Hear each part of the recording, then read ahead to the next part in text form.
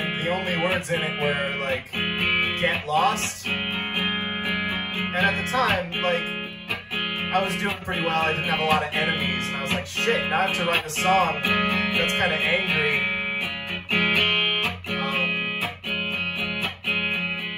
So I wrote it about my high school ex-girlfriend, who I'm on good terms with. And then the next time I saw her, she was like, is that song about me? And I was like, kinda, but I'm not actually upset with you. I just needed to go to that place to make the song work. I'm really sorry. It's okay. It's fine.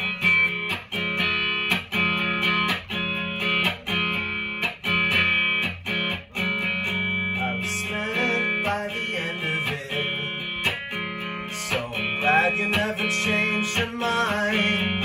It was you who finally ended it, but it was really just a matter of time, because when I was 16 years old, an angry little seed was sown that turned to be green and sick.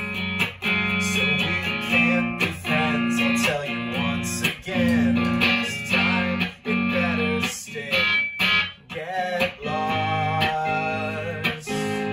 I wanna feel better about you. Get lost. I wanna get better without you.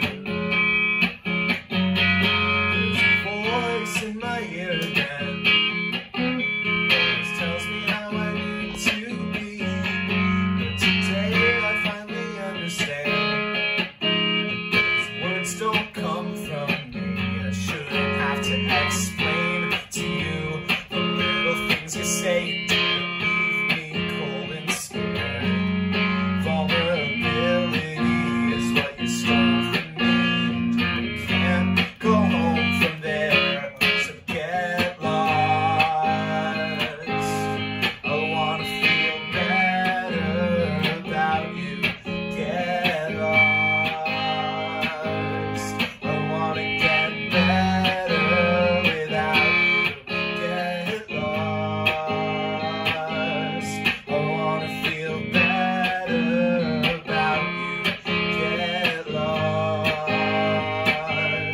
I wanna get better without you.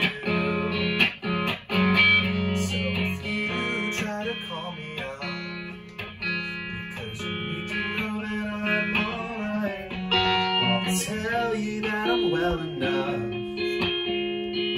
Move along with my life, because I need to feel sane and strong, and learn to get along, and learn to make my intentions clear. Because the truth